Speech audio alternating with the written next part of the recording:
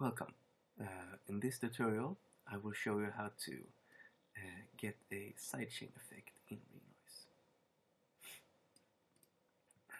First off, you can load a sample, preferably a kick drum, since it's a very common thing to sidechain.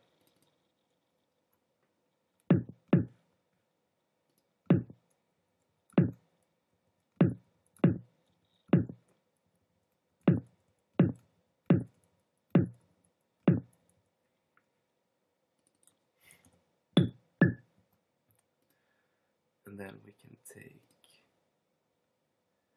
just bass like this. And what you need to do now is add a gain and a signal follower.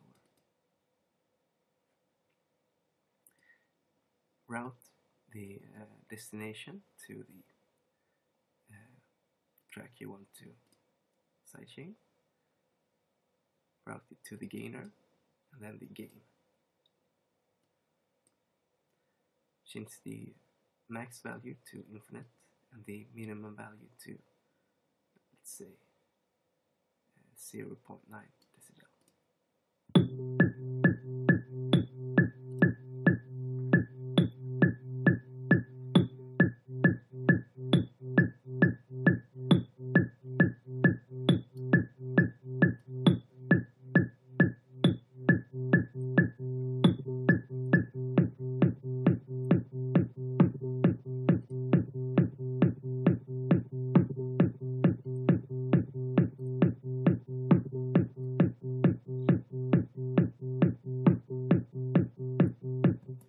If I would have inverted so that the minimum is infinite and the maximum is higher,